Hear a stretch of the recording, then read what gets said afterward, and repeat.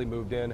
Some travelers became stranded on the roadways. 7 Action News reporter Jim Kurtzner is live in western Wayne County now with a story of a very lucky family. Jim.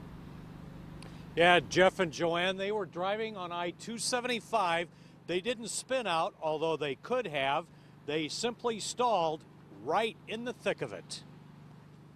There, I was out in the middle. I thought for sure that I would get hit in the butt. I'd be history.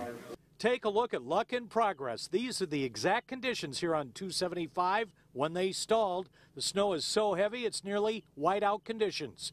Being stuck in the storm is bad enough. There they were, just sitting there in the middle lane, dead in the water.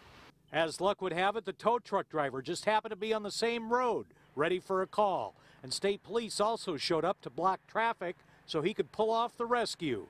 He brought them to this tire store to find out why the car just stalled. Not be able to stop or something, you know, because there's all the ice on the road. You're in the wrong place at the wrong time. You ain't lying there. And the car, even his own well-being, not as important as his mother was, in the seat right next to him. You're how old? 95. Well, your time isn't up yet. Your luck was in play today. Yeah, right.